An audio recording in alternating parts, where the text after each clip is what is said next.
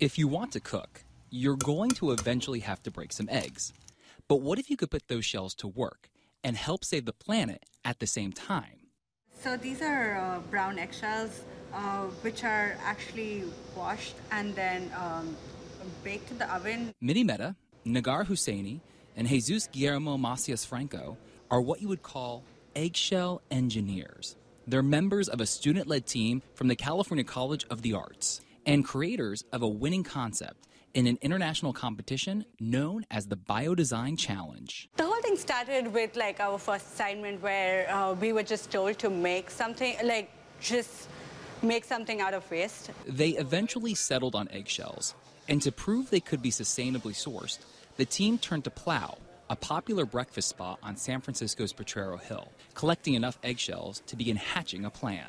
The goal? To turn them into a useful building material, similar to lightweight bricks. In the meantime, we figured out why not do them in a similar way as bricks are made right now.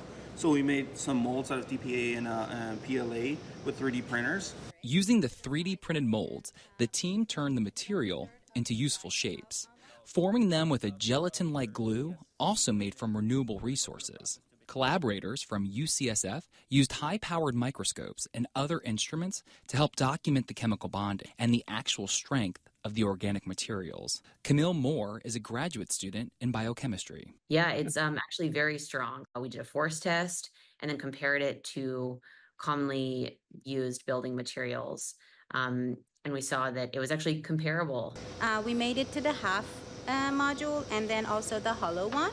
So technically we have a family of 4 to build our larger scale architecture with. The final designs interlock into a modular building system. And while the world might not be walking on eggshells anytime soon, the team says the bricks are already strong enough to work as an acoustic filler or as a trim material. And with an almost inexhaustible source, the team believes their eggshell engineering could help provide a bridge into a new area of sustainable biodesign. I'm a father myself, so I would love to see my daughters playing, at a park with our material being used in that playground.